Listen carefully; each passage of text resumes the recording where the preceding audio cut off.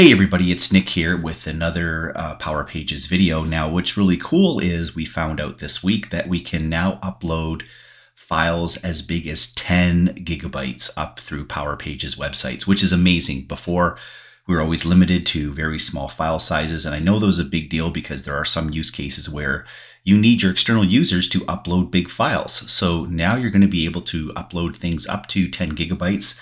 So I think that's like two-hour movies if you're doing video files or big things like that. So let's check this out. Let's go through the process of how to set this up on your Power Pages website. All right, so I have a Power Pages website provisioned here. Again, there's lots of documentation. I think this is in one of the videos as well of how to do this. So I'm not going to go through that process, but the next thing we need to do is we need to set up our Azure storage. Now, for those of you who are into Azure, you probably do this on a daily basis, but for some of you who've been primarily working on Power Pages sites, this might be new to you. So I'm going to walk you through that process from a very high level to be able to get your Azure storage set up. All right, so I'm into my Azure portal. You're going to need to have an Azure subscription of some sort set up. That could be as a pay-as-you-go, or you could have some other subscription set up there. This goes above and beyond this particular video. So let's just assume that you have an Azure account. I'm going to go here. I'm just going to quickly create a brand new resource. And we see there's a whole bunch of different resources here. Like Azure has literally hundreds of different things you can do in it. I'm going to go down and look at storage. So let's click on this. And then we have a whole bunch of storage options. Now for this particular case for Power Pages, we're going to want to choose the storage account here. I'm going to click on that. And here we're going to need to go and pick in different things. So resource group, I'm going to create a new resource group. Create a new one. I'm just going to call that RG for resource group. And I'm just going to go Power Pages demo. Just click OK here. And it's going to create that. Again, I'm going to give it a name.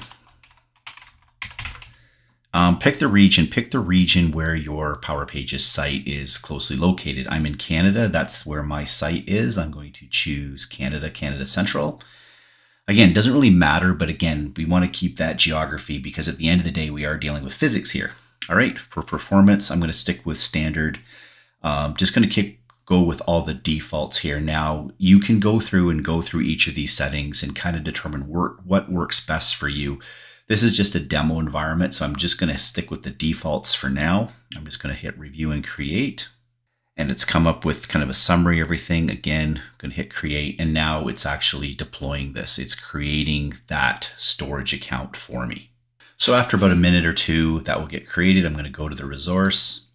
All right, so we have all the details here. What I'm going to go next, I'm going to go into data storage.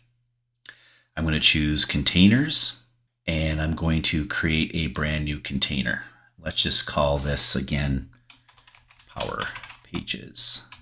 Oops, all needs to be lowercase. Power Pages storage. And we're just going to, again, leave the defaults.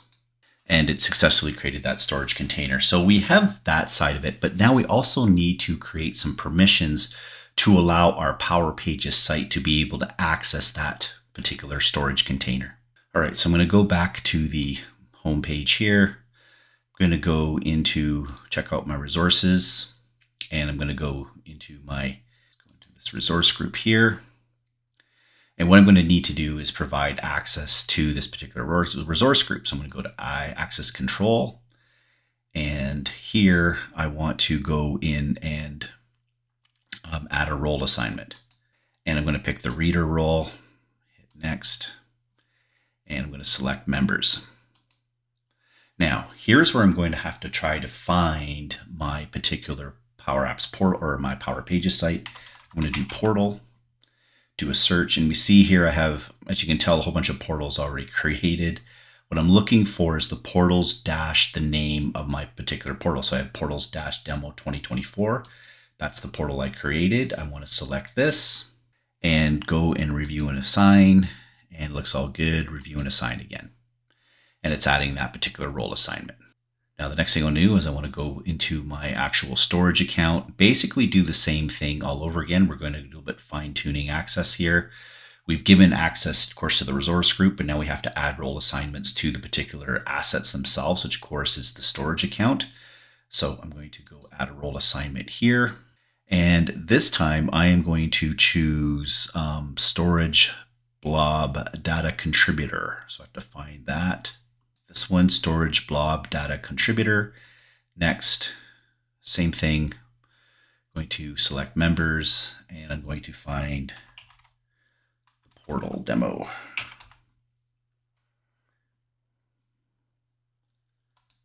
And select this. Review and assign. Review and assign. Cool. So basically now we've basically told Azure that we are allowing our Power Pages site to be able to access that storage container. So that's a step that could be easily missed. So make sure you do that before you configure the new storage for your Power Pages site.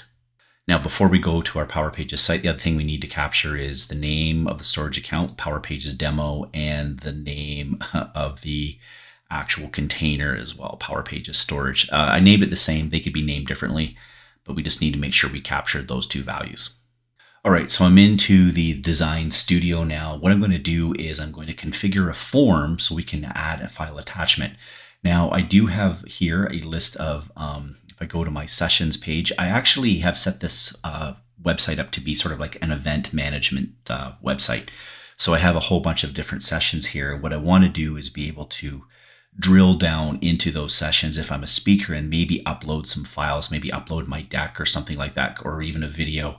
So what I'm going to do is I'm going to go and add a new subpage, and we're going to call this session edit.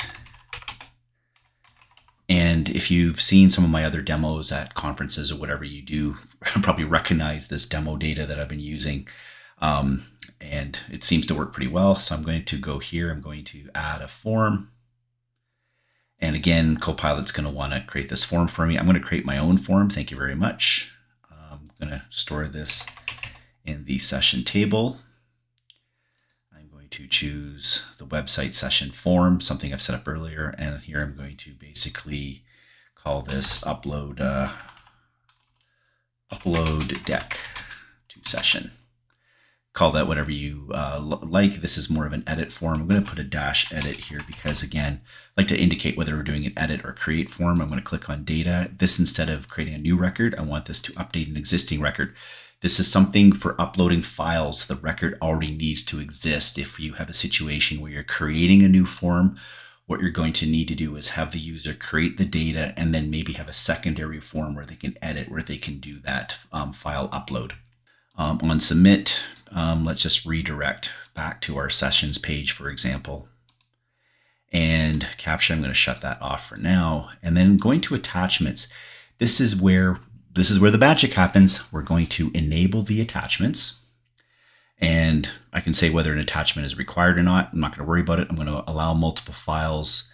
And then the attachments display label, we can say upload presentation here. File types allowed. For now, I'm going to choose all file types, so we can go in very specific which ones we want to allow. If we only want videos, we only want presentations, that kind of thing. And then attachment, whether it's a note attachment in Dataverse, this is the standard regular way we've been doing it. Of course, we're very limited in terms of the size. Here, I'm going to choose Azure Blob Storage. And now it's going to ask me for that Azure account storage name. So let's put in those two values that we captured from Azure. All right, so we put in Power Pages storage here, and then the upload size limit in kilobytes. So that's 10 million roughly. I can probably do 1024 if I really want to get exact in terms of kilobytes to gigabytes. So it's basically telling me 9 gigabytes. That's fine for now. Maximum number of files, we'll stick with 5. We can change that if we want. I'm going to click OK here.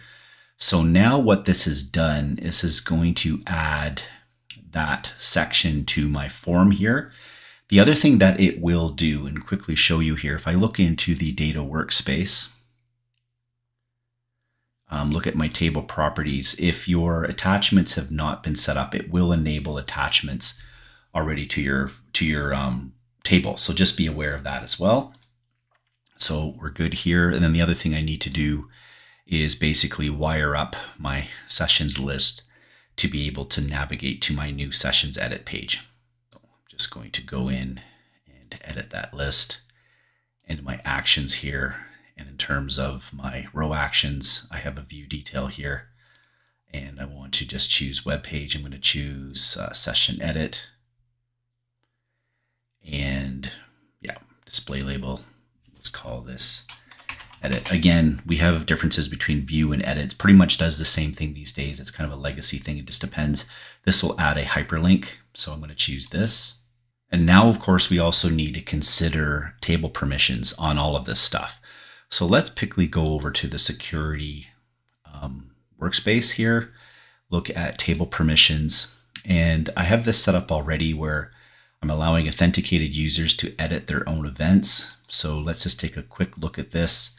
It's contact access. It's based on the speaker. They can do a bunch of things here. If we look at the child permissions, they have access to update the contact. But the other thing here is notes. If this should be added automatically, but it doesn't always get added automatically. So let's just take a quick look at here at the notes configuration. Basically, we want to allow our users to be able to add notes, read, delete, append, update. I've basically added all the permissions here. This is something I needed to set up even for the Azure Blob Storage to work. I'm not exactly sure why, because notes and the storage is a little bit different, but anyways, it's something that needs to be done. So I've set that up for that particular table permission. It is linked to the authenticated user's web role. Basically, yeah, table permissions is key for this. So we've got all that configured. And then the other thing we need to do is go over to the Power Pages Management app, which of course in the Power Pages Management app, this is where we have our configuration settings. Let me just expand this just a little bit for you. Let's go into site settings. So you will need this enhanced file upload site setting if it's an older website. If it's a newer one, this apparently is enabled by default. Again, just something to check on if Azure building out configuring this. All right, let's test this out. I'm going to go into preview, desktop. All right, I'm signed into my user. I'm going to find here Scott Konersman. I want to go. All right, so I'm into my web page now. I've logged in as Scott. I'm going to go into the record itself, basically regular form. But if we scroll down, we see we have upload maximum file up to 9 GB. That's huge. Let's click on upload.